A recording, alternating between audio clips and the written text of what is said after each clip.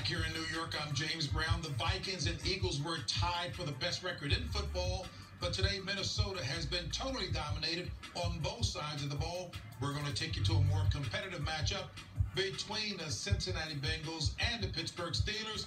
Bengals are up by 4. Let's join the announcers at that one. Greg Gumbel, Adam Archuleta, and A.J. Ross. The Steelers are winning the takeaway battle, the turnover battle.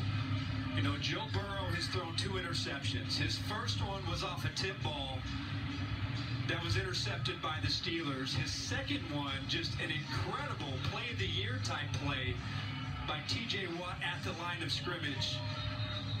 But even though they're down -2 in the takeaway department, they still find themselves with a 1-point lead.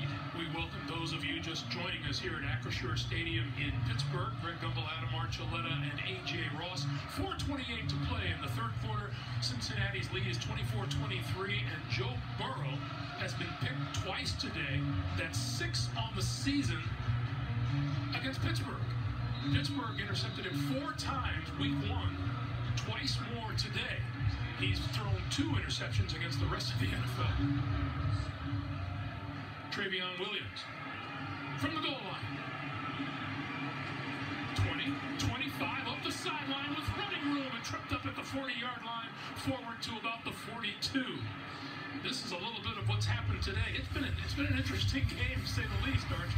Well, it sure has. It started off with Pirine taking the screen, 29 yards, and then Najee Harris, he's able to take it for a touchdown. Pirine, one more time, check down out of the backfield for their second touchdown, and then Pickett responds. Beautiful pass on the corner route.